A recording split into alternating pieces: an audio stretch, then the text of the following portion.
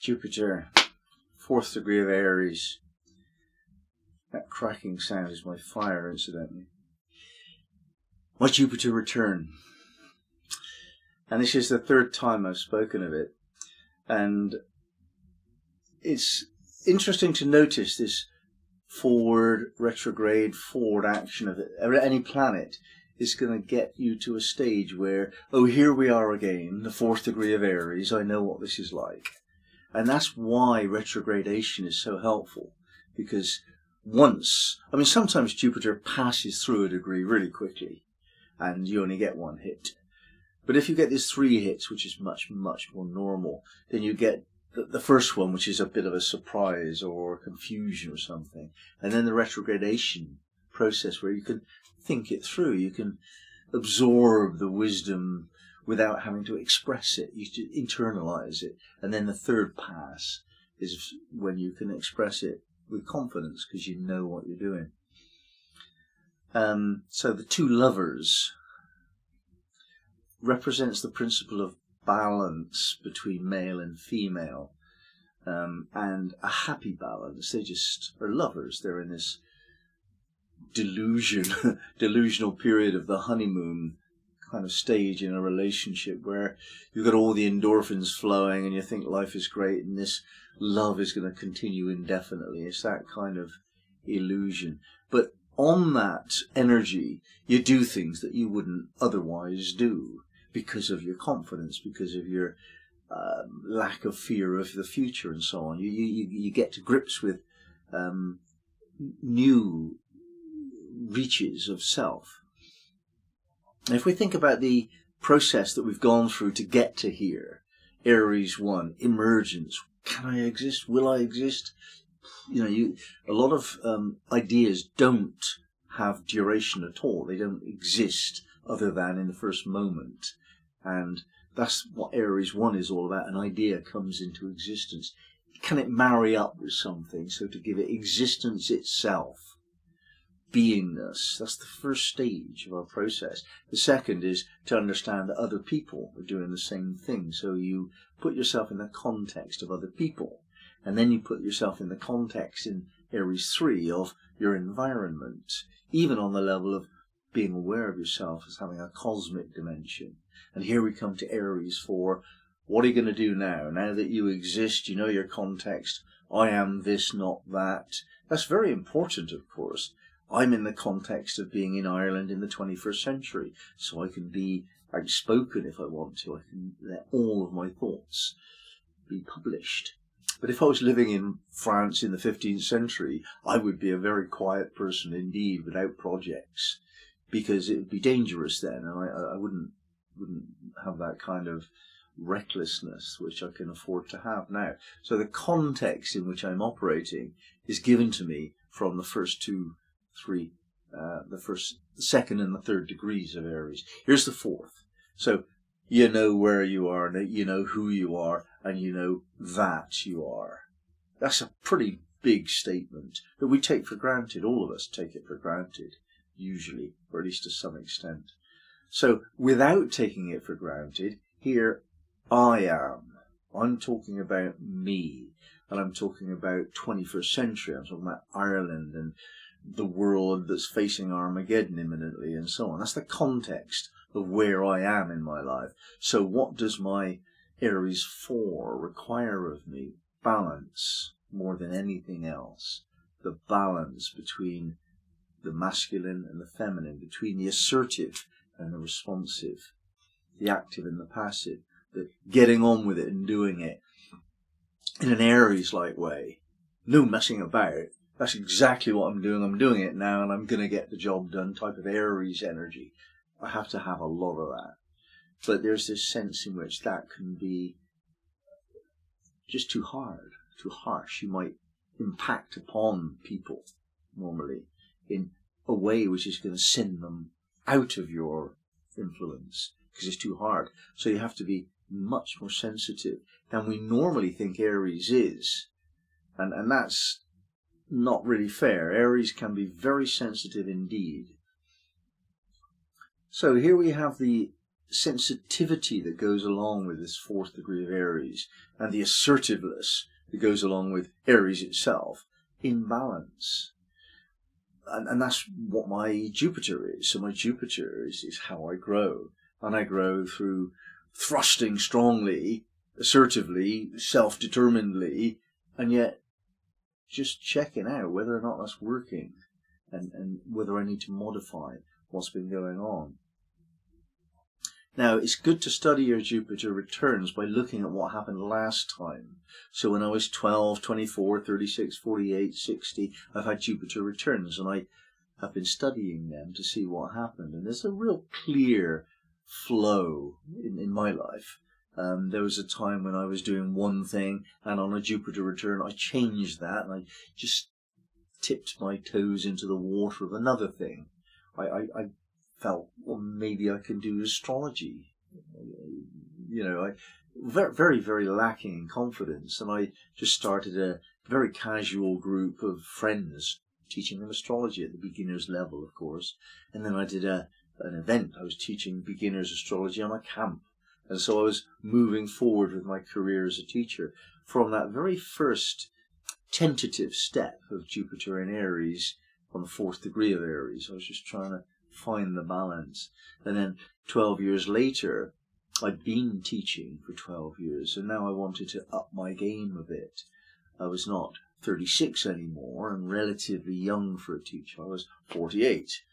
I knew what I was doing. And I started teaching more sort of profound levels of spiritual practice, so Sufi material and so on. Again, tentatively, just seeing if it worked, and until it was able for me to adjust and so on. And then I got into my stride and became a teacher of Sufi practice and stuff. And I remember my Jupiter return when I was 48, because I could see it in the sky. I was outdoors at the exact right time every evening, going for a walk in the dark while people were making supper on a 3-week retreat.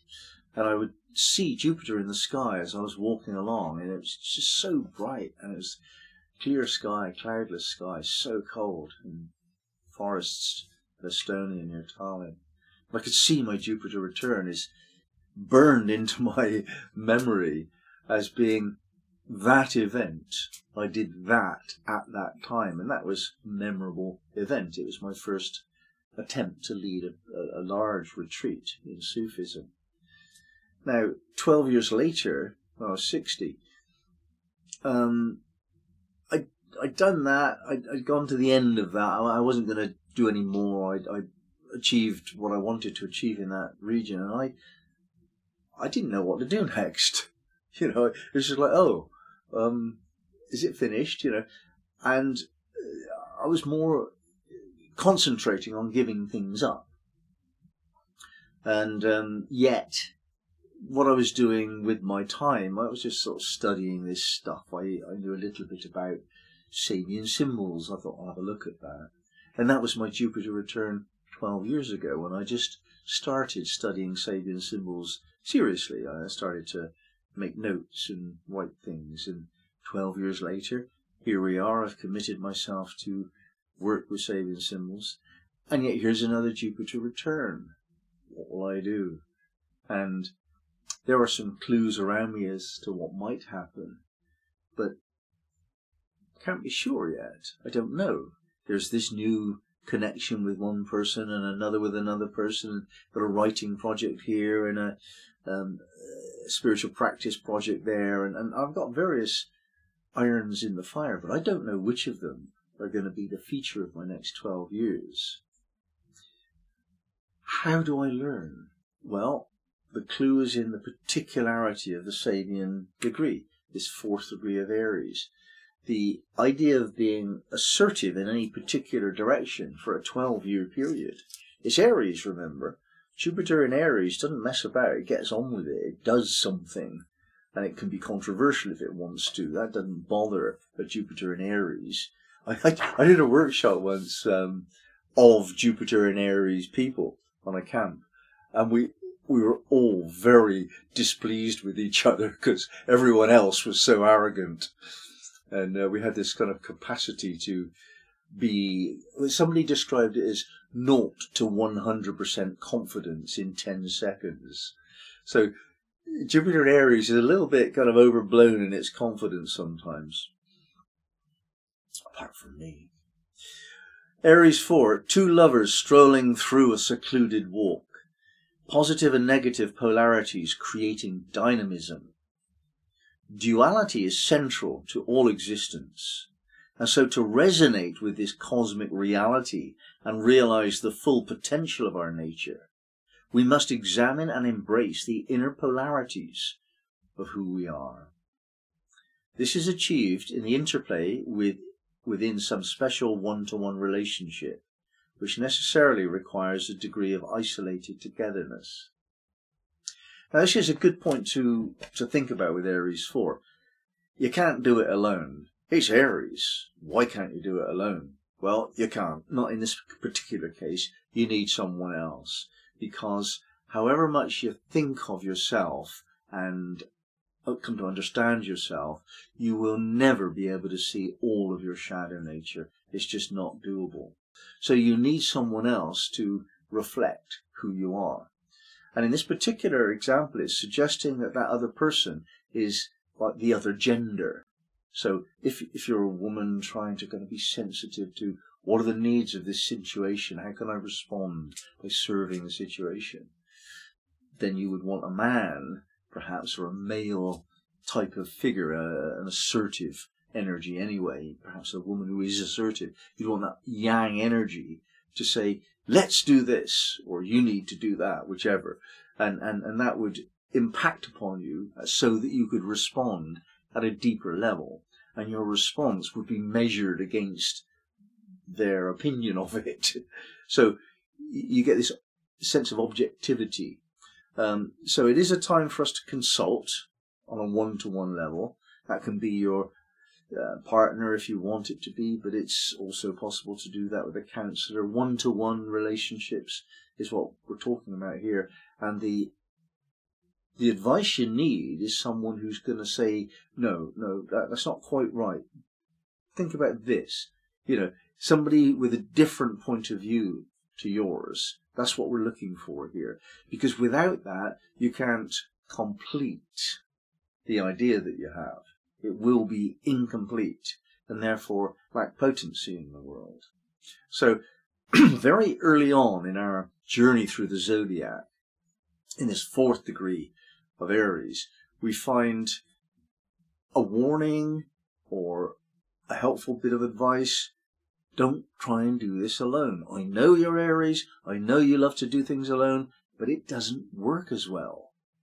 Try to be who you are, strong in your sense of self, good Aries energy, at the same time as allowing somebody else to do the same thing. Then you find the real mystery of Aries, which is it can thrust. It can really thrust. But it can't do that insensitively in the wrong direction. And that's what Aries sometimes does, actually, frequently. An unawakened Aries will be belligerent and do the wrong thing in the wrong way. But a more awakened Aries will be neither of those two things. What's the point in fighting? No point, waste of energy. And what's the point in going off in the wrong direction? No point. You check your compass first, ask for directions. Just get it right, and then you can release yourself knowing full well that you're going in the right direction.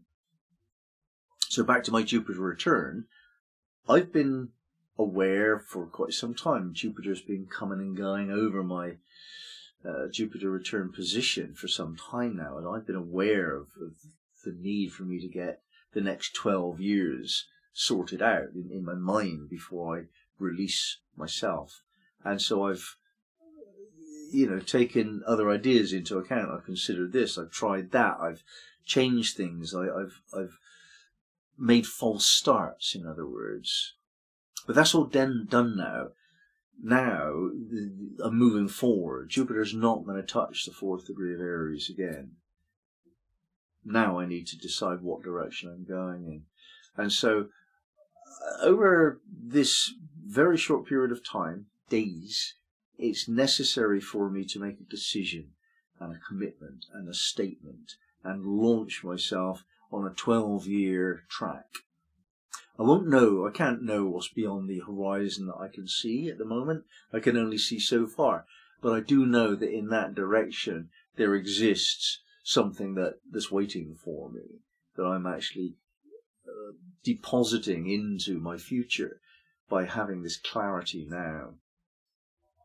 Because it's Jupiter, it's fun actually, it's expansive, it feels good. Because it's Aries, it's confident. And because I'm able to look back at what I've experienced before, I'm pretty clear about the general direction I'm going in. I've noticed every single Jupiter return, and to some extent the opposition, and not so much the square, not so obvious, but that's because it's so quick. But these energies, this Jupiter energies, is in the 3rd house in my chart. It's all about teaching. This is me as a teacher. So whereas I might well have retired at this age, I'm not retired. I'm actually opening up another project. Well, this is not a 3-year project or anything small. It's a 12-year project. It's a Jupiter kind of thing. So I know that. And when you know after consultation what you got to do, how long it's going to take to do it, it's so much easier. So using astrology to clarify what's going on for you is supremely empowering. And I've got another Jupiter return to look forward to when I'm 84, but I don't think I'll notice it very much. I'll just say this anecdotally. I've got 3 simultaneous transits at that age.